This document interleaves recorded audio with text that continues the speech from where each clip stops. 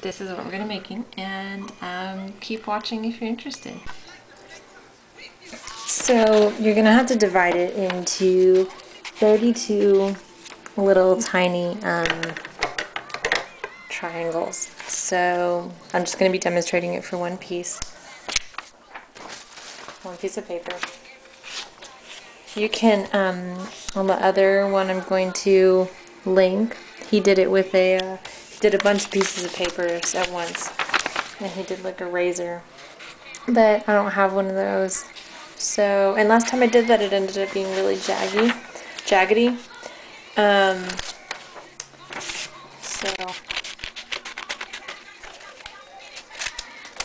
And I saw a advertisement for a paper cutter for gifts, and it does just like a straight line in half like that, or by Scotch, and I'll put a link to that in the description box as well. So this is divided in two. So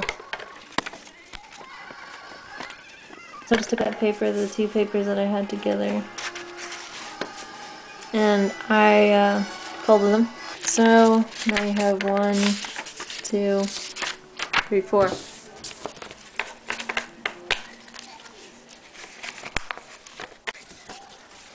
So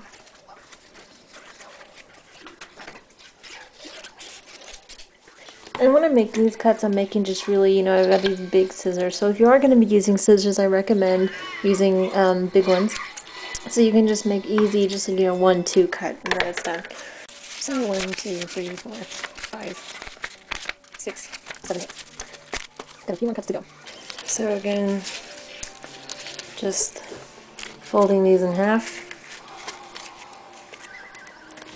And, cutting these, like I said, is to your preference. You can, do a whole bunch of papers at once and use a razor. Just be sure you're careful with that. Or you can use scissors. Be sure you're careful with those also.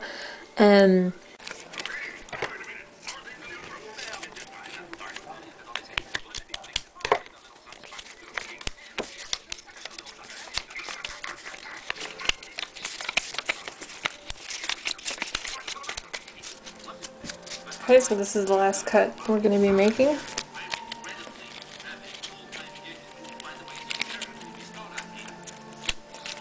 What we're going to do is take these rectangles. I'm not going to do them at the same time. Sorry, I'm not going to do them at the same time because it's going to be kind of hard to cut. So you've got your little rectangle left. Just fold it.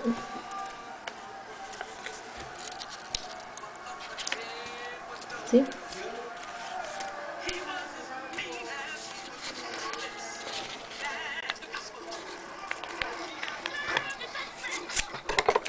So now you have these tiny papers left. So you've got 32 of these tiny papers from just one sheet of paper. I'll show you how to fold them into the little triangle that you need.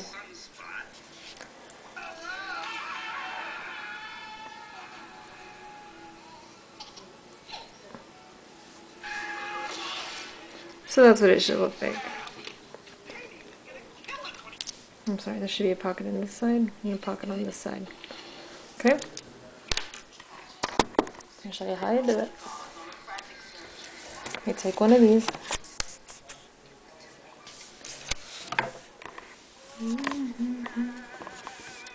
Take one of these. What are you going to do?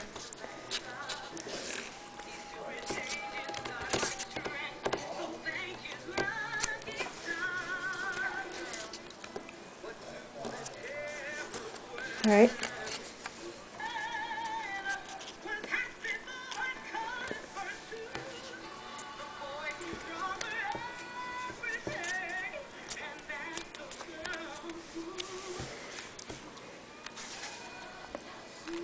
So, you see I took it, and put it like this.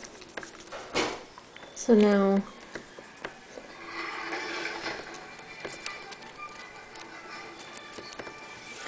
when you open it back up, and the flaps, with the open flap facing down, and it being bent towards the inside, so you see it's bending upwards like this, and the flaps are on the bottom. You're going to take one corner. You're going to take one corner and fold it so that this lines up with the middle. So you're going to do the same thing to the other side.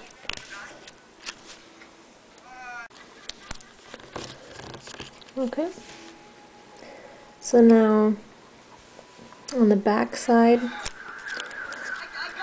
it's like this. This is what it should be from the front side. You've got the two flaps here. Okay? What you're gonna do is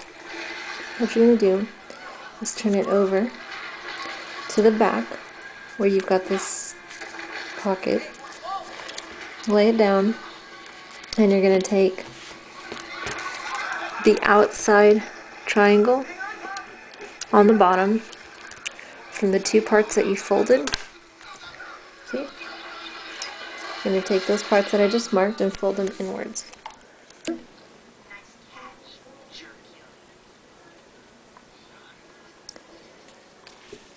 then you're going to take all this bottom part, all the bottom half,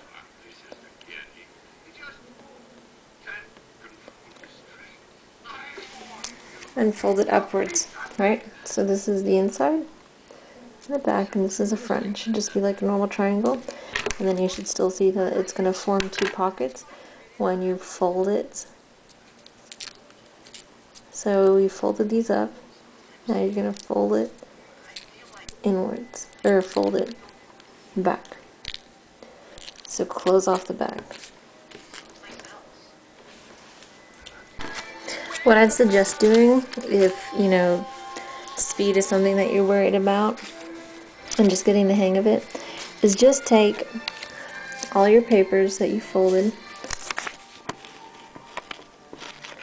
just take all the the rectangles that you folded, and just do the first half of the step to making the triangle, which would be just fold them into the rectangle,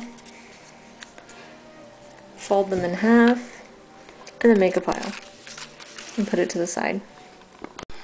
Okay, so I'm not done yet, but I'm just going to show you how to start combining them.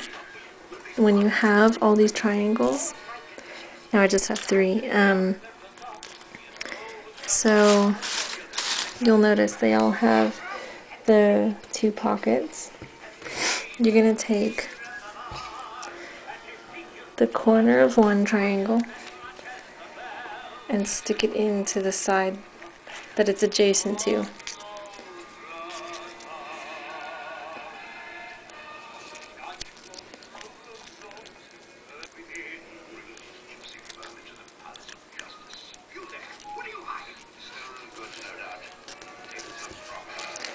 So this is just three together. So you can see I added one here, and then this middle one has its little triangles tucked into the pockets of the other two.